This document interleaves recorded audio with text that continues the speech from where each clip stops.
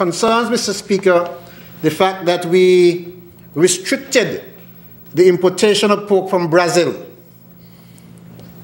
Mr. Speaker, over the past week or two, concerns were expressed to the Ministry of Agriculture by the importers of pork from Brazil.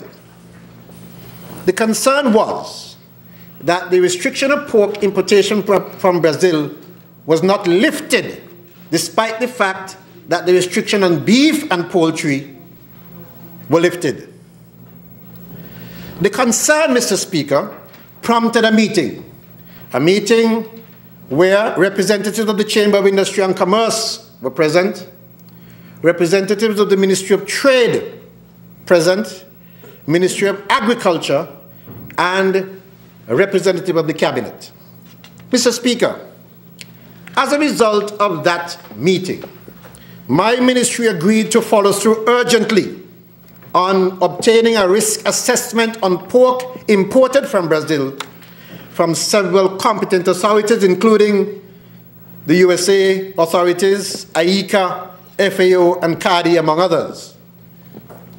Members of the Chamber agreed to supply my ministry with specific suppliers in Santa Catarina, from which they have been and will continue to import pork, so that the assessment could be targeted, as a result, less costly. It is important, Mr. Speaker, for me to explain why a risk assessment had been requested by the CBO at this time. A risk assessment sought by the CBO in 2009 had not been obtained. However, directives were issued to import pork from Brazil despite not having the certified risk assessment. That decision exposed our citizens and residents to the risk of spreading foot and mouth disease. And so, Mr. Speaker, because we were importing swine from Brazil, and imports were being done from that time from Santa Catarina, it was determined that the producers in that city operated farms that were not affected. There is no evidence that any such disease has come to our shores from those imports. Let me make that statement clear. There is no evidence that any such disease has come to our shores from those imports. In May 2015, Mr. Speaker, I need to make this point, however, our federation recorded its first CARFA-confirmed hand, foot, and mouth disease. I hasten also to add that that was one incident, because we've had no outbreaks. That incident was confirmed following the outbreak in Jamaica. And we concluded that that incident was linked to the outbreak in Jamaica. You see, Mr. Speaker, foot and mouth disease has the potential to be devastating to small ruminant populations. It is a severe, highly communicable viral disease of cattle and swine. It also affects sheep and goats and any other cloven-hoofed animals. If found among your animals, the effect could be and will be severe reduction in fertility, among other things. That is the risk, Mr. Speaker, of foot and mouth disease in your population, in your small ruminant population. So when, Mr. Speaker, the Chief Veterinary Officer made the recommendation not to lift the ban on pork imported from Brazil, when she made the decision to rely on the results of a risk assessment before she makes any further recommendations on the importation of pork from Brazil, she, Mr. Speaker, is correctly relying on the science to avoid exposing our farmers to the risk of foot and mouth disease. It was only a few years ago that our bovine population suffered near total wipeout by the effects of the tropical bun tick. After years and years of batical use, this tick is still with us, causing havoc. I visited, Mr. Speaker, the Humble Farm, owned by Lewis and Johnson, and the stories of hundreds of thousands of dollars of losses from the tropical bun tick made my heart sink. They had thousands of animals, and they were whittled down to just a few. Now, Mr. Speaker, they are thriving again. And I want to congratulate them. They're working very hard. I see that farm down there, and we have some robust bulls down there, Mr. Speaker. That's true. Very robust bulls.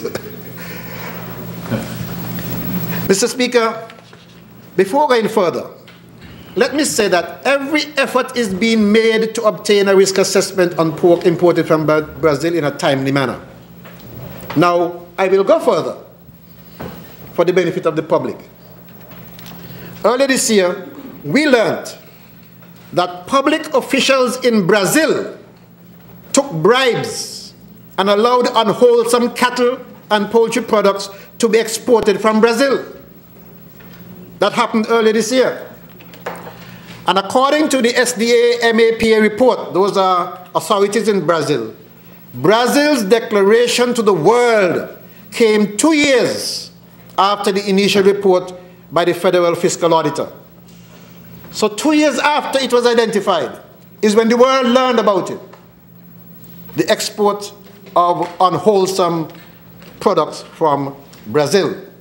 The fact that public health officials took bribes from companies in exchange for certificates of wholesome meat, unwholesome meat, not only undermined the confidence of the GAP and the HACCP systems, but also the general integrity of the export certification process for animals and animals products. Now, our response as an independent state was similar to many nation states that imported animal products from Brazil. The government made the decision in March and was approved when a press release was issued by the Chief Medical Officer, Dr. Hazel Laws. In that release, Mr. Speaker, issued on March 23rd, the release stated that the National Agriculture, Health and Food Safety Advisory Committee, there's a committee comprising of the Ministry of Health, the Ministry of Agriculture, the Department of Consumer Affairs, the Bureau of Standards, Customs and Excise. That committee convened an urgent meeting on Thursday, March 23rd, and arrived at a consensus on the following two recommendations. They made two recommendations. One, to impose a temporary ban on the importation of all animal and animal products from Brazil. All. And secondly, Mr. Speaker, to withdraw from the shelves all corned beef imported from and originating in Brazil. Two important conclusions. A press release issued by the Chief Medical Officer. And so, Mr. Speaker, on the 1st of May, a few months after, the Chief Medical Officer issued another press release lifting the ban on beef only. Mr. Speaker, issued on the 1st of May. Again, quoting the same committee, the the National Agricultural Health and Food Safety Committee. It is therefore making the following recommendations: to lift the temporary ban imposed on March 24th on imported Brazilian corned beef with immediate effect. The only thing lifted in this relief, Mr. Speaker, was the beef. There were still concerns to be checked out with poultry and pork. So the Chief Veterinary Officer, Mr. Speaker, who is the competent authority to provide advice on safety of meat products entering the Federation, has advised the committee that there is no further need to continue the restriction on poultry, since there are no known diseases affecting the poultry farms in Brazil. However, she has advised that the situation on pork is different. Brazil has some animal diseases, example foot and mouth disease and classical swine fever. They have high economic and socio impacts on animal production systems, and along with the increasing prevalence of foodborne diseases globally, a risk assessment on the importation of frozen meat from Brazil would be necessary to prevent and introduce the animal diseases of concern. The estimated annual global impact of foot and mouth disease in terms of production losses and vaccination alone are in the region of $5 billion US. This is reported by OIE, FAO, and RBC. Also in developing countries, the economic impact of CSF, which is the classical swine flu, has consequences for livelihoods in family production systems. Rough estimates for Latin America indicate that between 1997 and 2001, losses due to pig mortality were approximately US $30 million in Mexico alone. In Chile, between 1983 and 1997, direct losses to morbidity and mortality were estimated at 2.5 million US. That is a report which was published by FAO in 2003. The diseases identified can survive in partially cooked meat, frozen meat, and bone marrow long enough to be imported into the Federation of St. Kitts and Nevis. Now, Santa Catarina borders by provinces that are free from foot and mouth disease with vaccination. They are free with vaccination. However, there is no guarantee that foot and mouth disease does not exist in those bordering provinces because the vaccination will not prevent exposure of the disease if it is present. It will only prevent clinical infection of susceptible animals. Therefore, there is a risk that FMD and CSF can be exported to us if the checks and balances are compromised. The fundamental reason why the Chief Veterinary Officer is saying, look, let us have an assessment. Swill feeding plays a major role in the introduction of foot and mouth disease. I will skip that part, Mr. Speaker. The CBO has therefore recommended that a risk assessment be done on specific farms in Santa Catarina in Brazil from which the importers of pork purchase their pork. Once those farms have been identified by the importers, a request for the assessment will be expedited.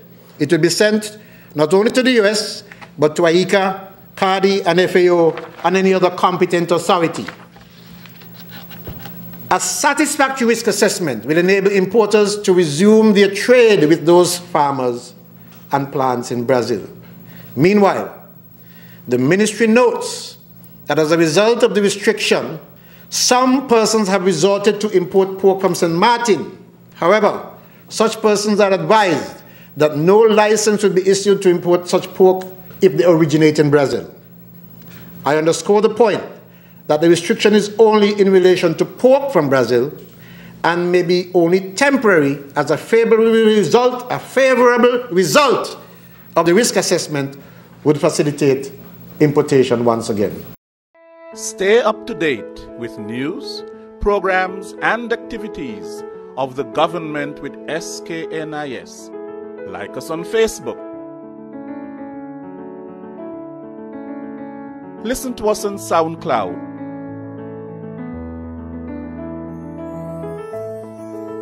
Follow us on Twitter. And watch our videos on YouTube. Connect with us today. SKNIS, St. Kitts and Nevis.